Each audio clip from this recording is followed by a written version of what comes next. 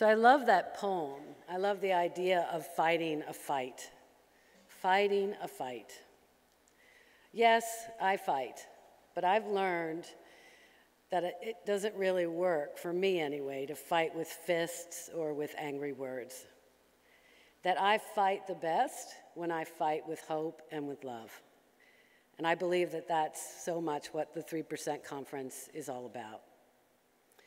Now, don't get me wrong. I also believe that I am as tough as shoe leather. But I didn't get that way from being hard.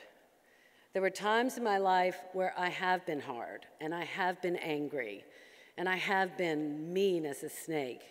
But that didn't work, because for me, no one wanted to listen to me, no one wanted to respond to me, no one wanted to help me or heed me. The best way that I've always found is to fight with love and with strength and with courage. To fight with the divine that is deep in my spirit, showing me the way of grace and hope and forgiveness. Because hard is a poison that I drink, waiting for someone else to die. And love is a light that I can shine on everyone. So just so you know, for today, I'm going to speak to you from my highest self, not my normal self. I believe that when I get up here, something else takes over. I'm back there and I'm so worried about lipstick and hair, and my heart is like ba-boom, ba-boom, ba-boom. I'm terrified. And then I come out here and I'm fine. And from here to there, the only thing I asked was that Lily and Sarah and Grace, my 3 daughters, would come with me and be standing up here with me. And so for me, they are my higher self. Okay, so I just did 23andMe. And I'm sure you guys know what that is. It's genetic testing. And I did 23andMe because the legend in my family is that we are American Indian. And I wanted to know more about this American Indian thing that was going on. We were Micmacs from Canada, and we were Cherokee from the South, and, I really said that, that's why I am the way I am, and that's how I got tough, and blah, blah, blah. So I do the 23andMe, it comes back 6 weeks, 0 American Indian. Nothing, like the whitest person ever. Okay, it was shocking to me. However, I am proud to say that I am tested as one of the highest for Neanderthal. I am a Neanderthal, and I am such a Neanderthal that my great-grandmother to the 250th power was 100% Neanderthal, and I really like that. So when I think about my 250th to the power Neanderthal grandma, I like to think about all the twists and turns and everything else that sort of got me here, that got you here. All the times that someone met someone else and that genetic power went down to somebody else and somebody else and somebody else. I think about my Neanderthal 250 power grandma, having a baby, or killing a deer, or watching the snow fall. And I think about what a miracle that is, and what a miracle I am, and what a miracle we all are, that we are actually here. That all of those people for hundreds of thousands of years met, had babies, and met again. And so while we are here, while we are all miracles, I do believe that we can choose to make the most of our lives here. I was born in Newfoundland, Canada, on a really small Air Force base whose sole purpose was to refuel the B-2 bombers that went around in the sky during the height of the Cold War to sort of monitor nuclear activity. They flew 24 hours, 7 days a week. My father was stationed at this very small Air Force base from Kentucky, where he grew up. And my mother grew up in a Newfoundland fishing village, not far from this Air Force base. And she had 8 brothers and sisters, and they were incredibly poor. And so they all pooled their money together, and they took a vote. And my mother was deemed the smartest of everyone in the family, and because she probably had the most Neanderthal blood, FYI. And so she went to Montreal to secretarial school. And when she came back, she became the commanding officer on that Air Force base. And that's where she met my father. And they were married in June of, they were married the day after Christmas in 1963. And I was born in June the following year. A few years later, we moved to my father's hometown, which is Louisville, Kentucky, also the home of Muhammad Ali. And we were poor. My father went to school on the GI Bill. My dad worked about 3 different jobs. And my mom babysat kids in our house. We ate a lot of pancakes for dinner. But we were happy, sad, angry, confused, happy, sad, like all families. But my parents believed deeply in the power of education, right? Because that was the thing that had gotten my mother out of Newfoundland. And so they really pushed me to study hard, to work hard, and I did. I went to a very prestigious college because of that hard work. After school, I went to New York City, and I became the senior art director at Calvin Klein. There, I did the Marky Mark and Kate Moss campaigns. And this was at a time when Calvin's company was really not doing well. I was 27 years old, and we didn't really have focus groups back then, and everything was from our gut.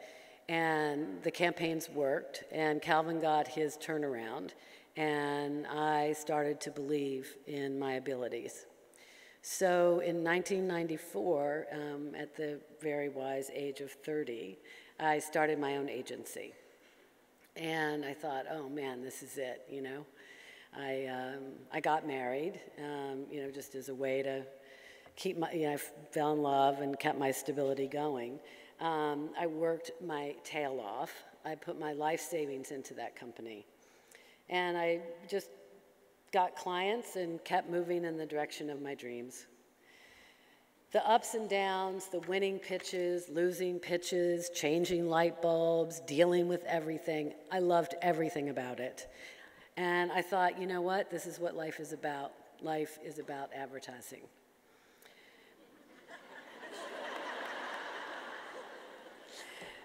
But in 2002, my life changed in a very profound way. And I had my first baby, Lily. And then in 2004, I had my twins, Sarah and Grace. And I became a mom. And this was the most wonderful job I had ever had. I loved being a mom. And I loved it more than anything else in the world. At one point, I even considered giving up my agency in order to be a full-time mom. But I decided that it was better for me to be a role model and a mom at the same time, and so that's what I chose to do. In 2008, my husband and I got a divorce.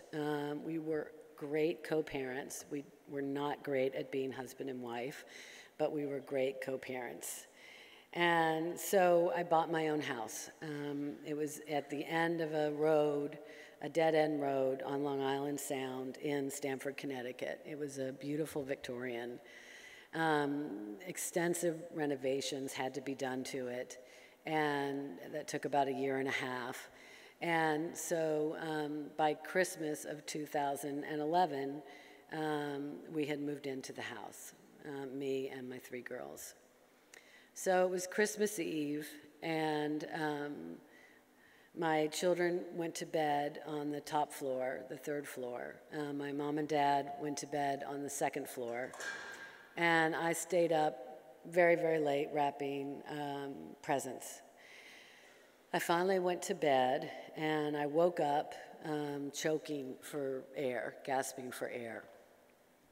On the outside of the house, there was scaffolding everywhere because we were waiting to start the changeover of the new siding in the spring. So I knew that, and so I went out immediately out of the window, and I ran and looked down the side of my house, and I saw sparks flying out of the back of the house. I saw sparks flying all the way down Chopin Avenue, and I saw my parents' window. At that point, I made the decision to bypass their window, to go to my children. And I went up the scaffolding on the outside of the house. I opened the window on the 3rd floor, and the smoke nearly took me off the scaffolding. It was so thick, it was so hot, and I couldn't get in. I tried and I tried and I tried, but I couldn't get in. All of this felt like an eternity. It was 0-degree weather, and I'm screaming at the top of my lungs. Finally, my neighbor comes out, and in my mind, I'm thinking that they must be behind the house. They must be behind the house with my mom and dad. And I'm screaming, where are they? Where are they? Where are the police? Where are the firemen? Where are my children? Where are my parents? And finally, I'm dragged off the scaffolding by the firemen and brought down. And my 3 children died that night in that fire. And my parents died in that fire trying to save them. They had gone up the interior stairs. And I lived. And I didn't want to live.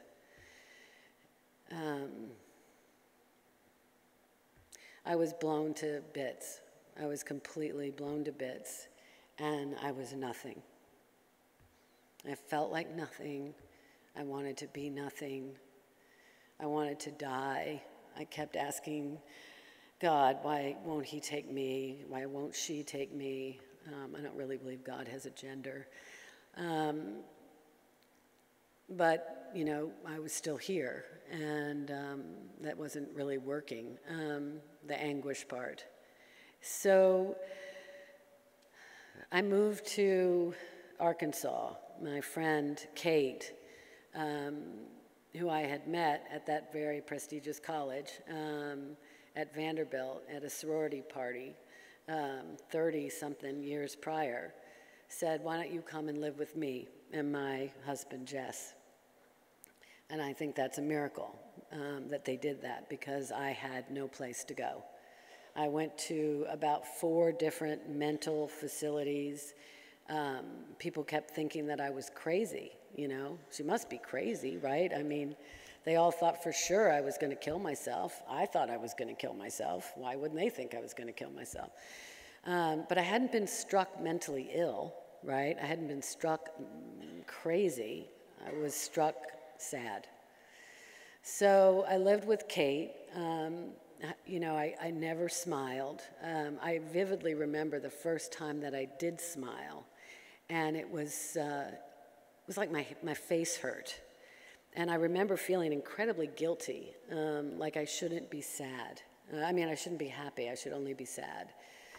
And every time I thought about dying or you know, killing myself, I kept worrying, like, well, what if I don't find them? Or what if, you know, people that do that have to go someplace else? Or what if I have to live this life over again? I mean, no way am I living this life over again. I'm hoping my Neanderthal status actually genetically makes me ready to not ever have to come back to this earth plane again. That's my hope on that one.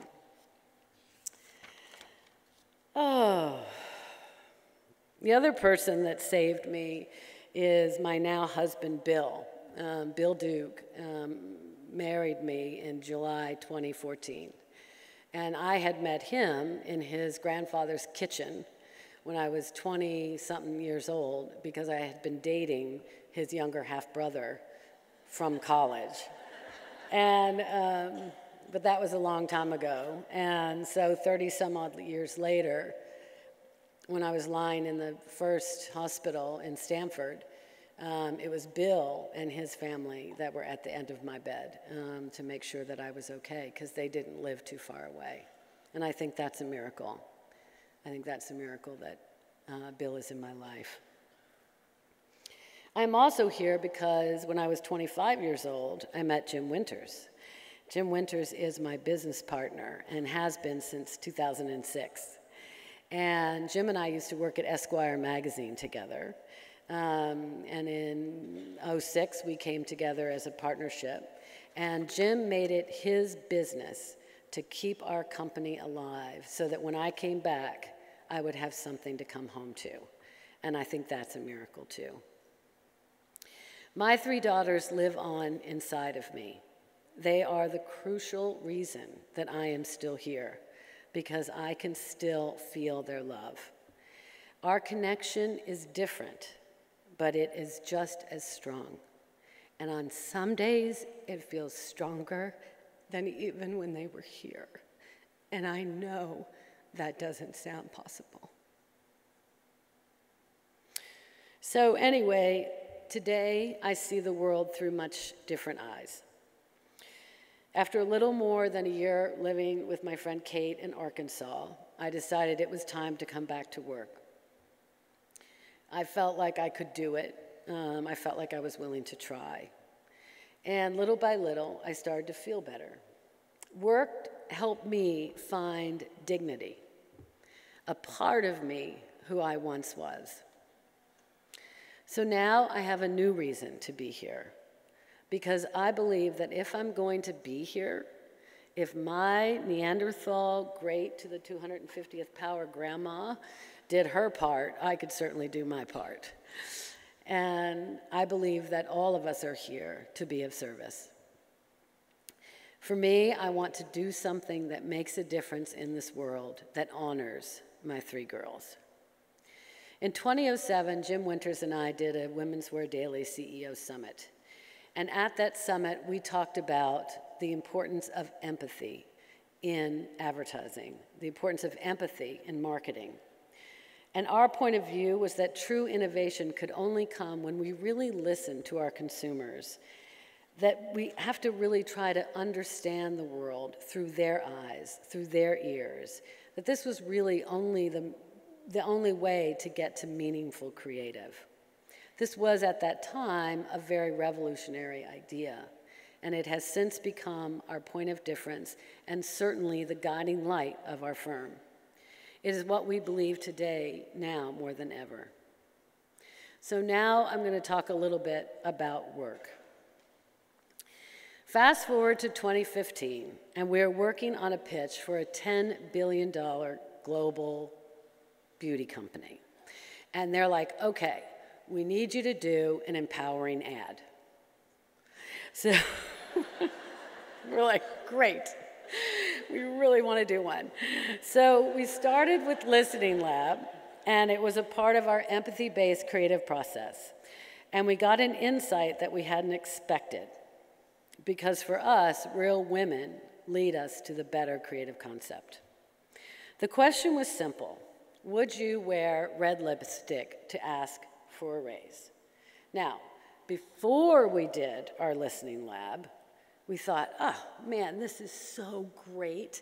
You know, we're going to get people to wear red lipstick, and they're going to ask for a raise, and we're going to close the gap, the wage gap, and it's going to be like the new ALS, and everybody's going to spread it. And, you know, like when you fall in love with your first big idea, you're like, yeah, that's it. We got it. We nailed it. Woo!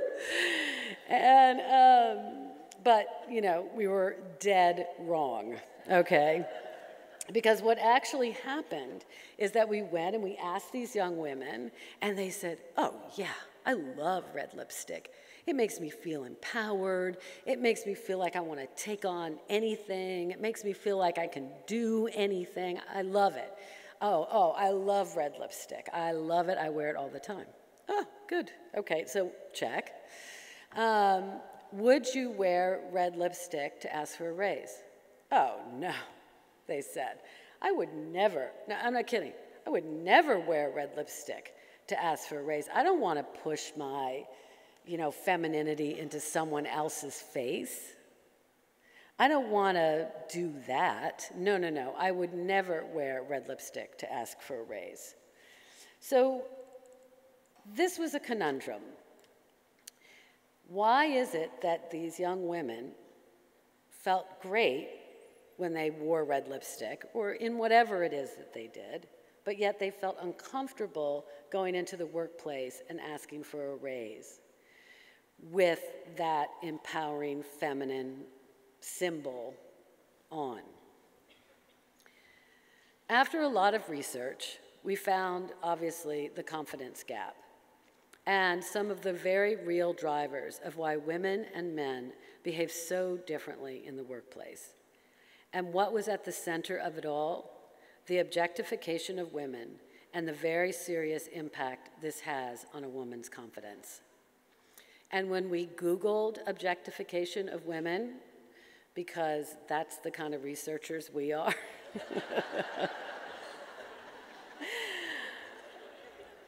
what came up? Advertising. The very industry that I love and that we all work in.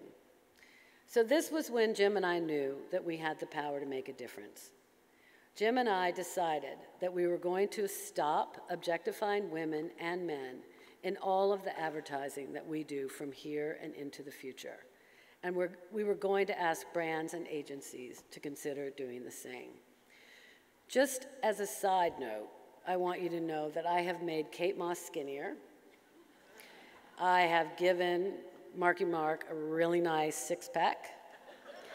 I have certainly thinned out more supermodels, made their skin more perfect, made sexual objectifying ads as a way of clickbait, as a way to get people to stop and notice.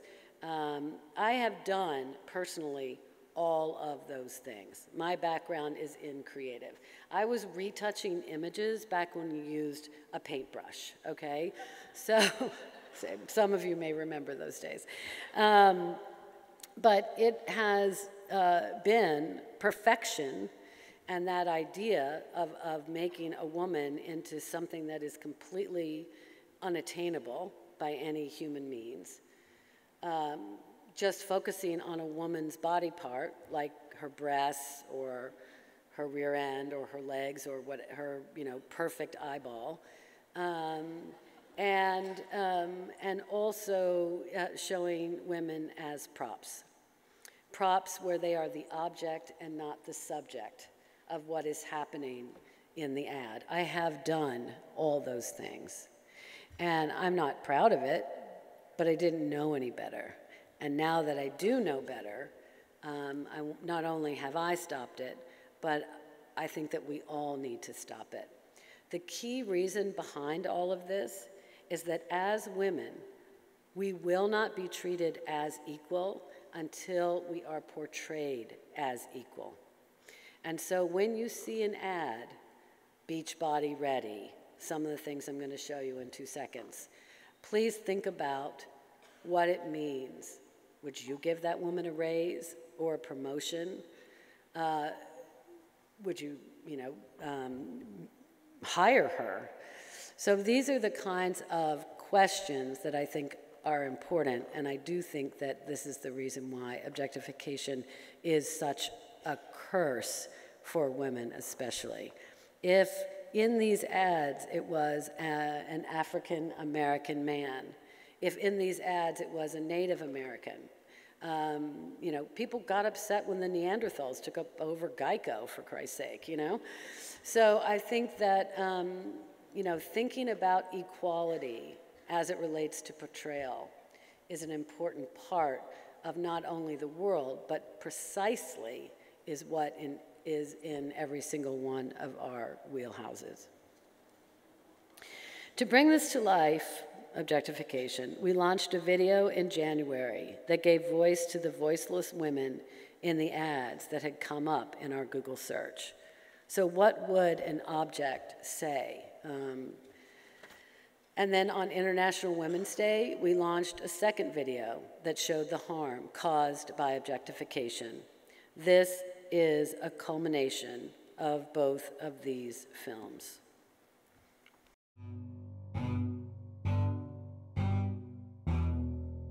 What is a thigh gap? When you're standing straight up, there's like a gap in between your thighs. Girls just don't want their thighs to touch. No. The Kylie Jenner challenge has gone viral. Doctors warn it can cause a number of issues. Oh my God. Oh my God. We raise our little girls to view their bodies as projects to constantly be improved. Advertising often trivializes battering, sexual assault, and even murder. Cologne continues to speak of up to 1,000 men groping women on New Year's Eve. I just think that it's harming women psychologically, physically, mentally, socially. You released a video anonymously on YouTube. Yes. I wish I could play the whole video here because it's incredibly powerful. I love giving blowjobs to sandwiches. I hope when my daughter grows up that she has friends just like these. The key to my heart? A man that smells like a vagina. I'd sell my body for a burger. The viral video her agency created has exploded on social media.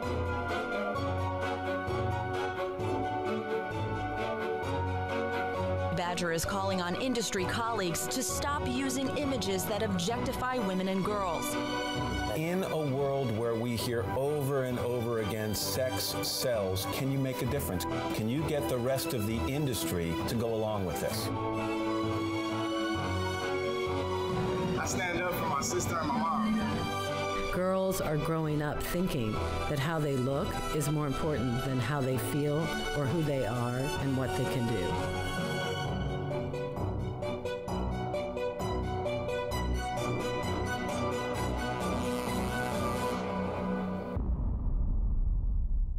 The good news is that people care very deeply about this issue, and we have been deeply honored by their response.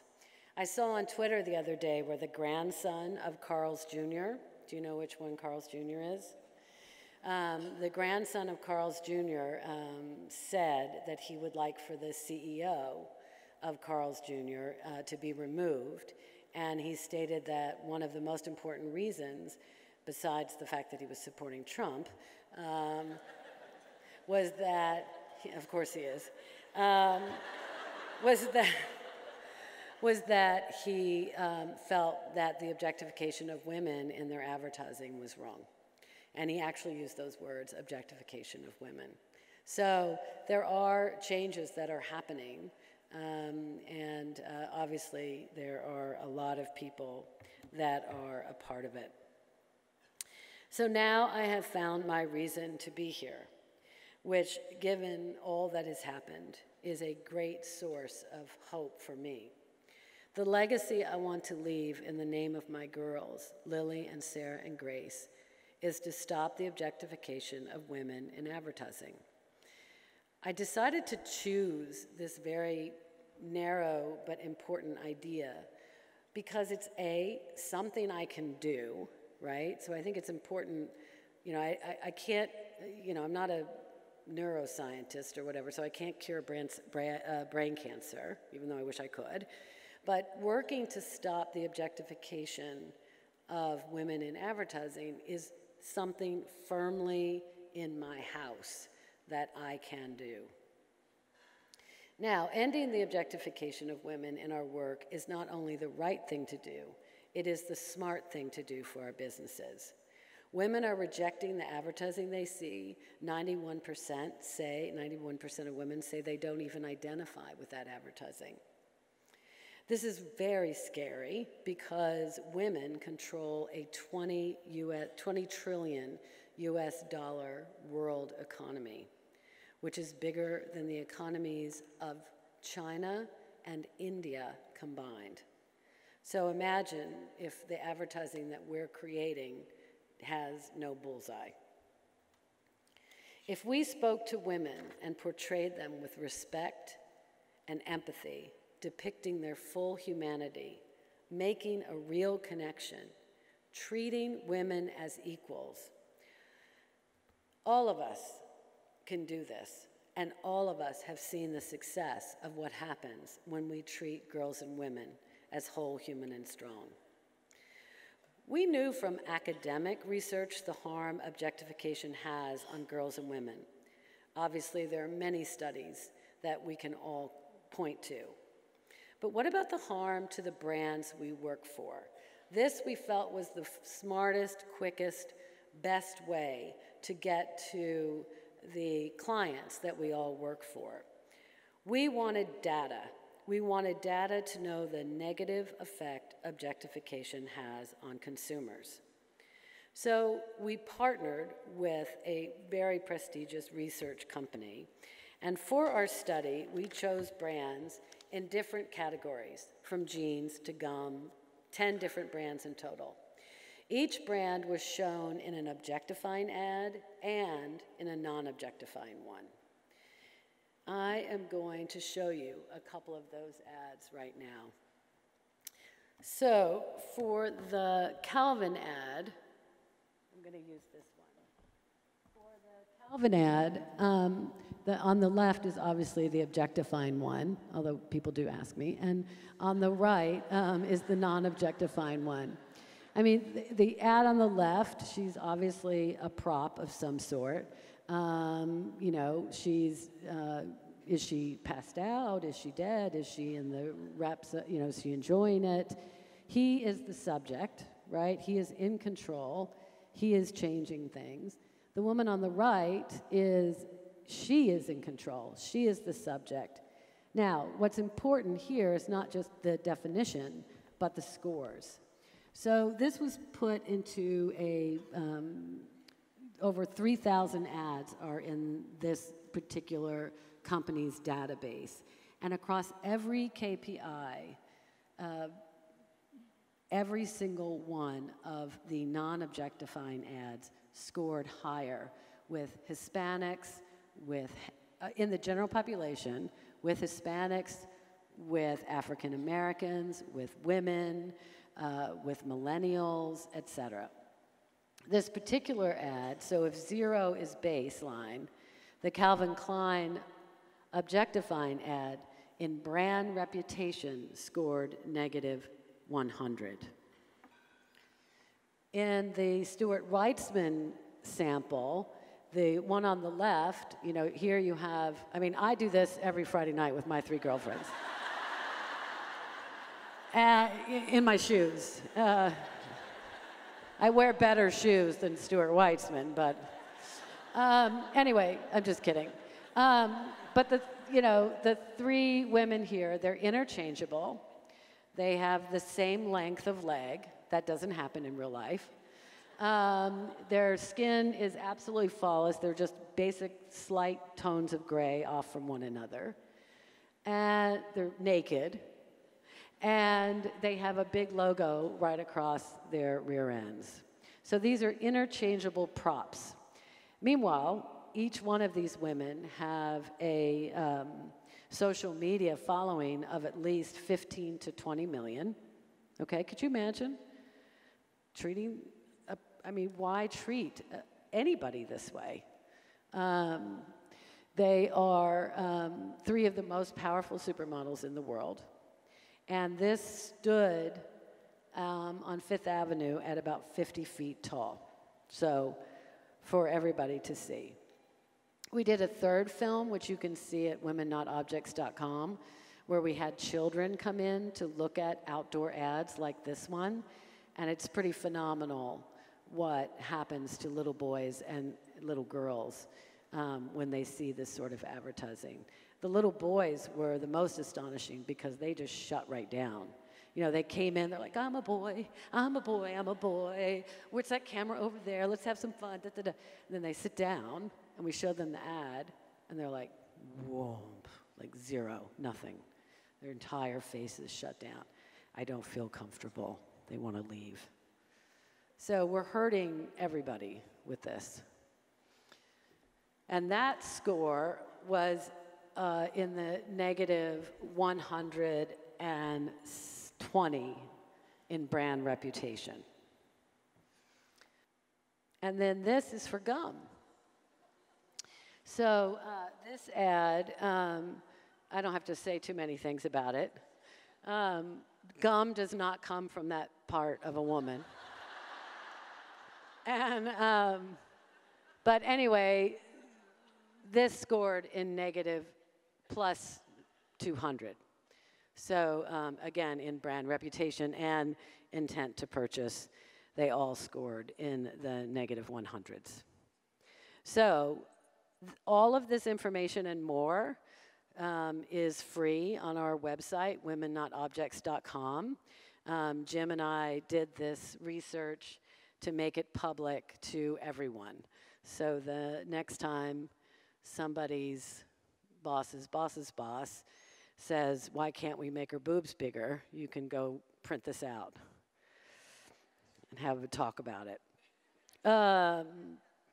Objectification is disastrous, not only to brand reputation, but extremely damaging, as I've said, to purchase intent, to the point that people don't even want to interact with your brand, and people don't want to buy whatever it is that you're trying to sell. Celebrating women as whole, human, and strong, including all of our body types and faces and races and ethnicities, is critical as we look to the future and want every girl to know that who she is not how she looks. And for every man and boy to know that every girl is his equal, emotionally, sexually, intellectually, and spiritually. You know, a lot of people say that what it is that we're trying to do is get rid of sex. Okay, sex with a toy, maybe. Sex with an object, maybe. Sex is great when it's equal. Nobody has a problem with equal sex. What we're talking about is when women are reduced to objects. So many people have said to me, what you are trying to do is impossible. Here is what Muhammad Ali, my fellow Kentuckian, said about impossible. Impossible is just a big word thrown around by small men who find it easier to live in the world they've been given than to explore the power they have to change it. Impossible is not a fact. It's an opinion. Impossible is not a declaration. It is a dare. Impossible is potential. Impossible is temporary. Impossible is nothing. So now I want to talk about the 3 things I've learned along the way that have helped me create change in my own life. And I share them with you in the spirit of what is true for me. Not all the time, but when I can. Okay, I like this one first. Okay. I am not the victim of my own life. I love this because the fire happened. It didn't happen to me. There is no pity pot for me. When I feel sorry for myself, which is often, but when I do, I cannot feel my children. I can't feel the hope and the love all around me.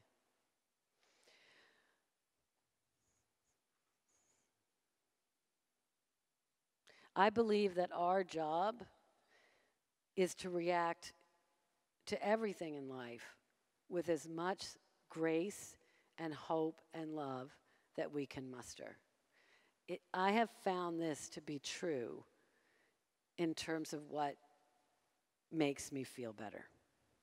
So if you lose a job, or you get a job, or you lose a husband, or your 3 babies, or whatever it can be, whatever happens to you in your life, just know that you are not a victim of your own life.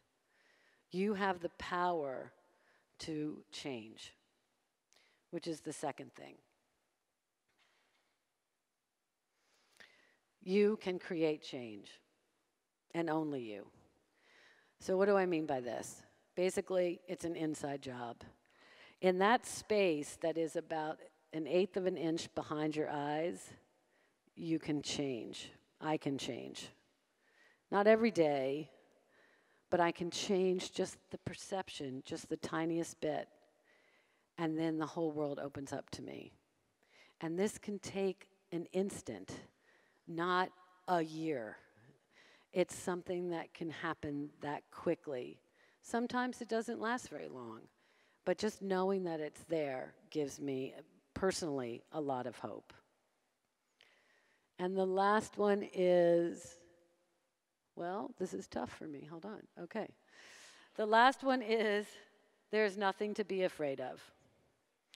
I'm a walking, talking example of catastrophe, right? I'm everybody's worst nightmare in some ways. And I can tell you that when I was on the other side of everybody dying, I felt afraid of that. And now that it's happened, there's nothing to be afraid of, because I believe there's an eternity. There's a miracle in everything that happens. It's not great, and it sometimes is really awful. And what's happened to me is like beyond, I had my own personal tsunami or my own personal war. And, but my children are here. They're here with me. And so for you, and what I'm trying to say is, don't be afraid. If you have a dream, go for it. If you want to try something, go for it. If you like a guy, text him. It's worth it. So today, my life is rich, and I never thought I would say that. Today, my life is about my girls and my legacy, Bill and our farm and our chickens, and advertising and its power to do good and especially do no harm. Because mathematically, mystically, or however you want to look at it, we should not exist, but we do. And only we have the power to make that mean something, whatever that means to us. Please go to our website at womennotobjects.com. Sign the petition that asks CAN to please stop accepting ads that objectify women, treat us less than equal. I'm asking everyone here to do that. That would be a great, great miracle for me. And thank you so much. Have a great conference, and thank you for your time.